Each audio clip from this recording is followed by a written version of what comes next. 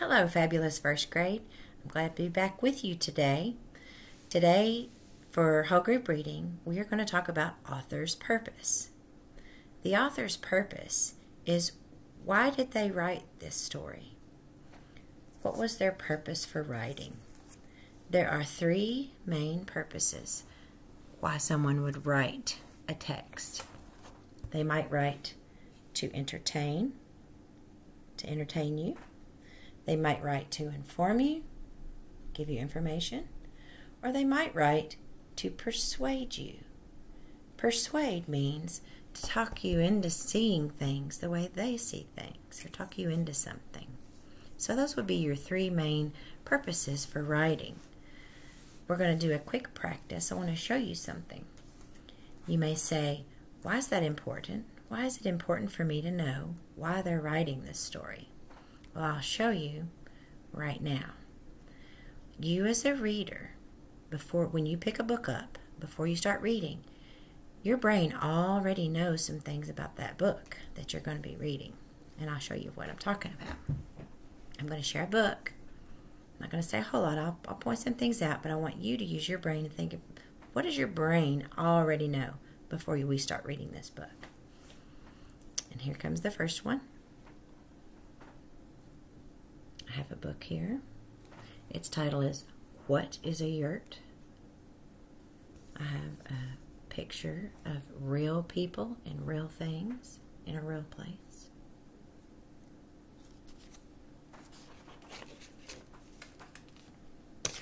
On this page, a really good title, Who Lives in a Yurt? I have real pictures of real people.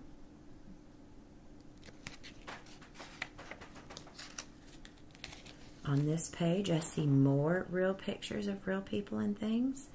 And I also see a caption in here that gives us more information about the picture, which helps us to understand better.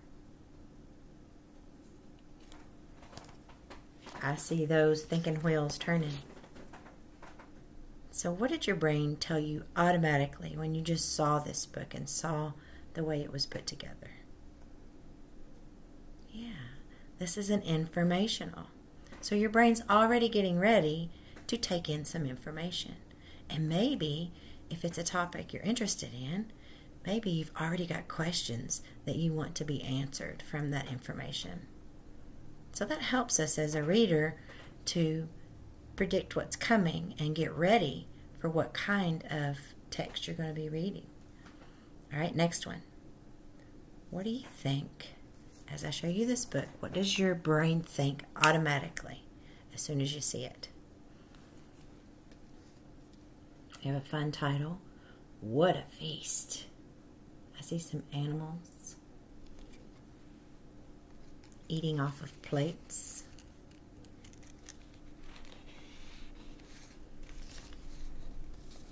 I see a squirrel and a chick.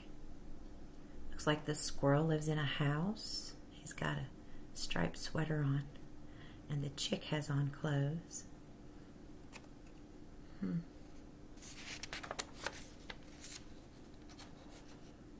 On these pages, I see some pictures with more animals with clothes on, and I see a title that says, Bunny Has an Answer.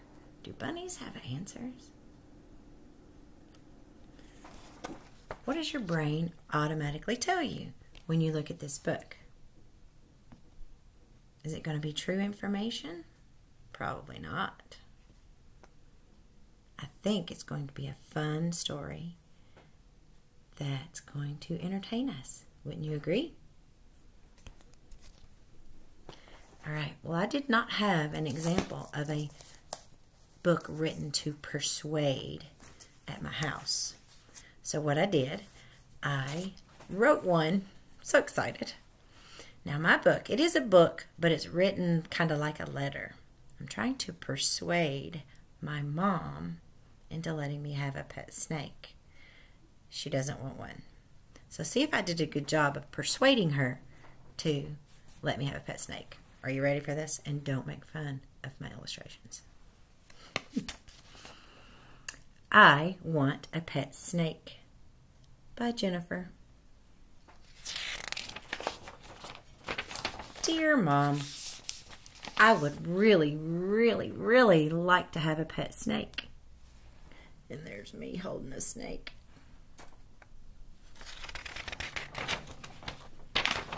Having a pet snake would be cool. It would be very easy to care for a snake because you don't have to walk them or change a litter box. Do you see how I'm giving her reasons why it would be easy?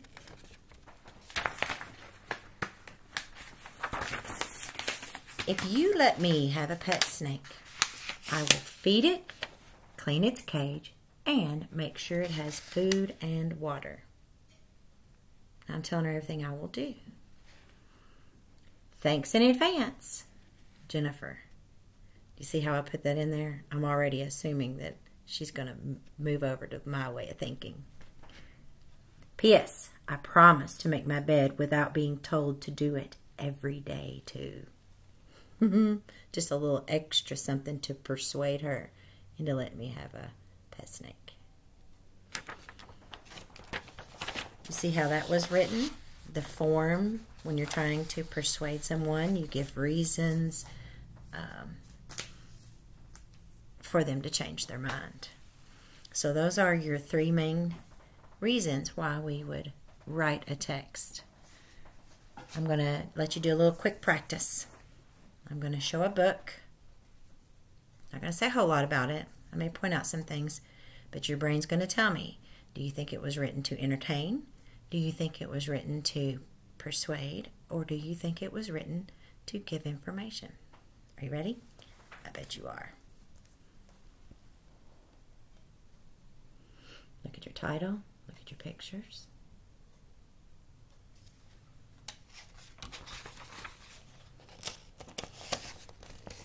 Read your title. Look at your pictures. Are there some captions in there?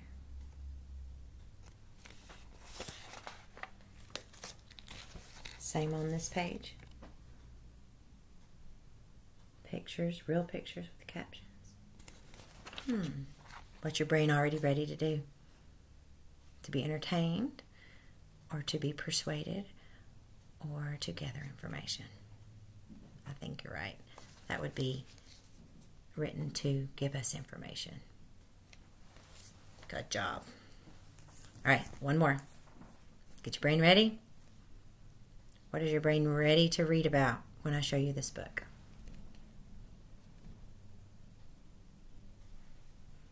See some a fun cover there. See some exciting characters.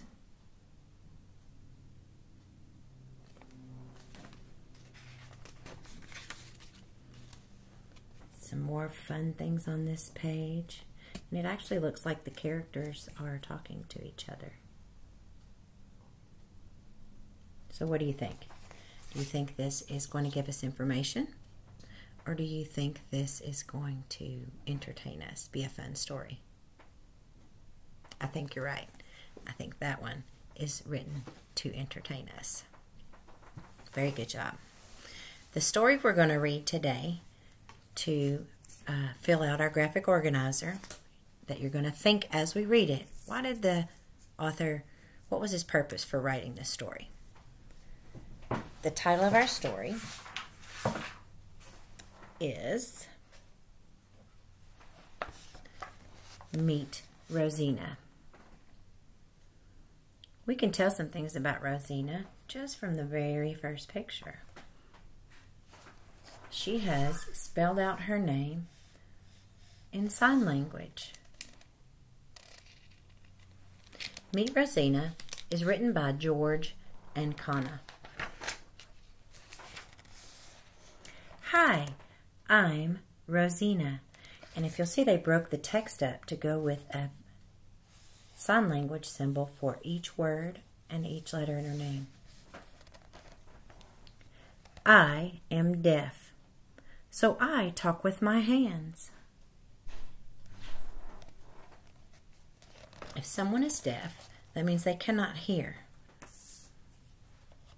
And they have to use some other form of communication other than talking like you and I do.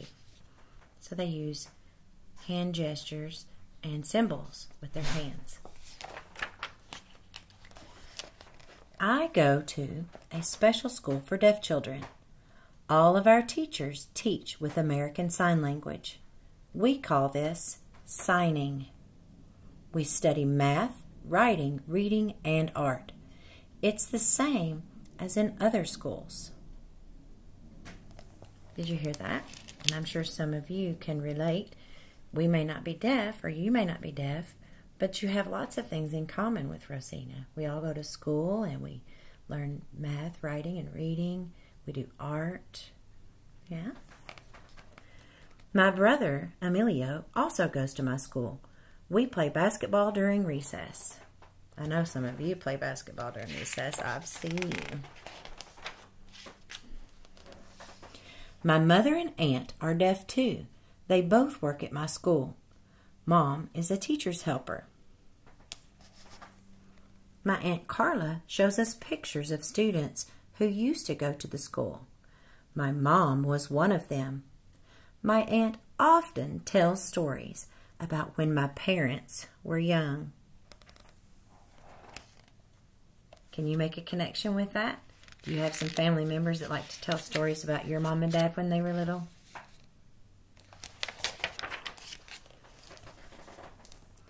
Sometimes we go to the school library.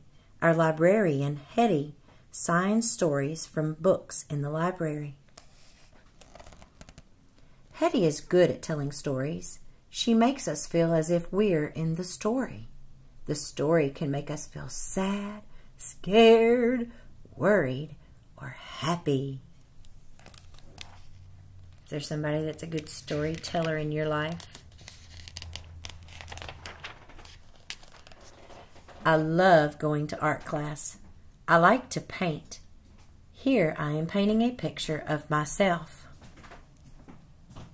Do you like to paint? Our class made up a story. It is about a deaf father who woke up one day with 4 arms. We wrote it and did all the drawings. Then we made it into a book called Too Many Hands. Have you ever made a book? I like sports. We are playing rugby. The way we play is to tag the person carrying the ball. Then he or she throws it to another player on the team. By running fast, we can get away and cross the goal line. Our team played other schools. We beat all the other teams and accepted a big trophy. We were so happy. We splashed our coach in water.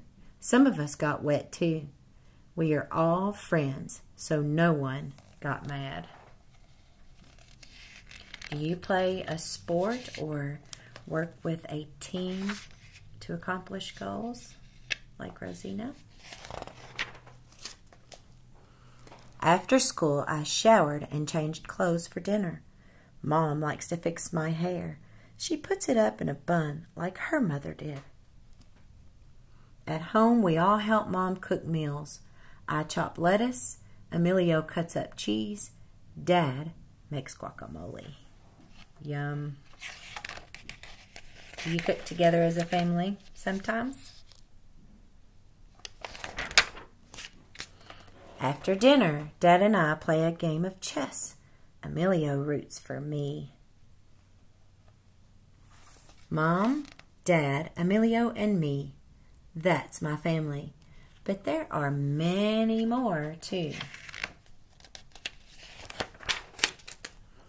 We are a big family. I have lots of aunts, cousins, grandpas, and grandmas. Most of my mom's family is deaf. My whole family uses sign language to talk to each other. This is how we sign goodbye.